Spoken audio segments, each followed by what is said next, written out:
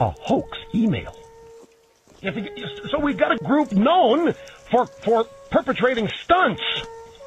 And here we have our vaunted and respected state-controlled media falling for it without even checking it out.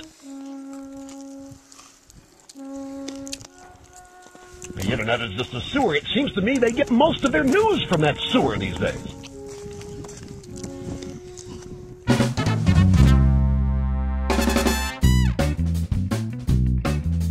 Back in September, we were working with a bunch of climate change activists to plan an event in Washington, D.C. We wanted to make a political point about an organization that's pulling off some of the world's biggest hoaxes. No, not this organization. The one across the street. The one that looks like a U.S. government office, but really is working against the government.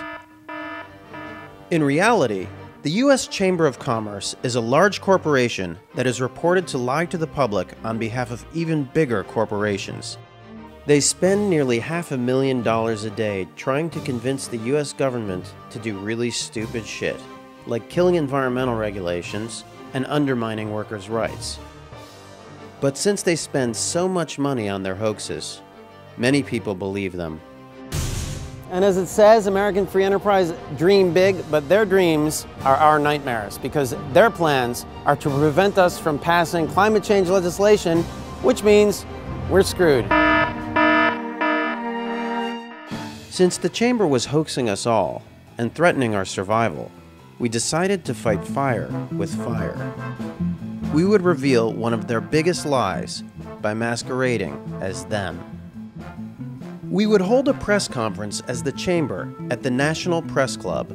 But first, we sent out a parody press release from them. It was sort of like their normal ones, except ours was sane. How would the world react to the Chamber suddenly reversing its position on climate change? Bit of reversal on climate change from the U.S. Chamber of Commerce. It will reverse its position on the climate change bill and wants a carbon tax, if you will. All right, so the U.S. Chamber is denying it now. All right, so maybe not. Apparently it was a hoax. Either there is a group or some people or a person. Is there any involvement of the White House whatsoever? I couldn't even begin to go there, Larry, on that one. Today, the country's largest business lobby, the Chamber of Commerce, got punked. It began early this morning when a press release went out, purportedly from the United States Chamber of Commerce. Amazingly, the release said that the Chamber would now support this legislation that it's spent months fighting against. Reporters were surprised and probably confused at this odd turn of events, but that was nothing compared to what actually happened at the press conference when it was held later on this morning. Watch this tape. Clean coal is a technology that has not only not been proven, it basically doesn't exist. Okay, I'm Eric Wolfschlegel. I'm with the U.S. Chamber of Commerce. This is not an official U.S. Chamber of Commerce event. So I don't know what pretenses you're here. I know some of you in the press world, but this is a fraudulent press activity and a stunt. Who are you really, sir? And do you have a business card? Are you with the U.S. Chamber? I do. We can discuss afterwards. Okay. Can I see your business card? Can I see yours? Are you here representing the U.S. Chamber of Commerce? Yes, I am. Okay, well, I work there, and you do not look familiar to me at all. Could I see your business Is this card? a stunt? Could I see your business Is this card? a stunt? Are you interrupting the president? Yes, I am. And, this guy does not represent the U.S. Chamber of Commerce. Can we finish the Okay? Q&A? No. This is not an official Chamber of Commerce. This is not... what is your position at the Chamber of Commerce? I just spoke my position. We've got working... What is your title and your official title at the U.S. Chamber I'm of the Commerce? assistant to Mr. Donahue. Okay.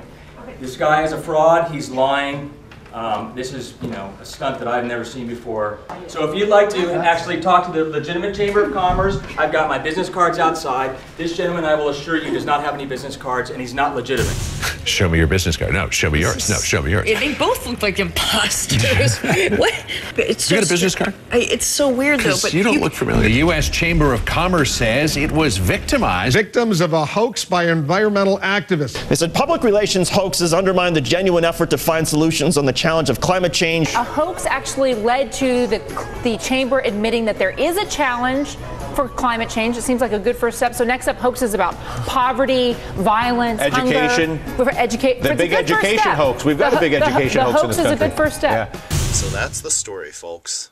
Not entirely. Then they decided to use this opportunity to raise funds. They put out Google ads. If you sent your friend an email about the Yes Men, they'd get an ad from the U.S. Chamber of Commerce asking you to give them $250 to help defend themselves against us. It gets even funnier. They not only use this opportunity to fundraise, but then they decided to sue us. And by the way, we're being defended by some of the best lawyers in the world. We're being defended by the Electronic Frontier Foundation. Go to EFF.org to check them out. Wait. There's another punchline. Not only did Fox pick up our release, not only did Volkswagen come and interrupt our press conference, not only did the Chamber of Commerce try to raise funds off this event, and not only did they sue us, but they actually changed their policy 2 weeks later. Just today, the Chamber of Commerce changed positions, not courtesy of the Yes Men with that stunt in Washington a few weeks ago. But they're now saying, surprisingly to me, and I'm glad about it, that they want to get legislation, and they're now working with the sponsors of the bill. Gore saying it didn't happen because of the Yes Men is kind of the highest compliment we've ever been paid, I think. So if you're interested in people maintaining their freedom of speech, EFF.org is a very good organization to support. And also, if you're interested in basically more mayhem of this sort, please do go and see the yesmen.org/lab. That is theyesmen.org/lab, where you can find out about the Yes Lab. The Yes Lab is a thing we've launched to try to make this happen a lot more. The Chamber of Commerce needs the support of every American who gives a damn about free markets, private property, and fears creeping fascism. This country cannot afford for the insurance industry to cave. This country cannot afford for the Chamber of Commerce to cave. The Chamber of Commerce has been screwed.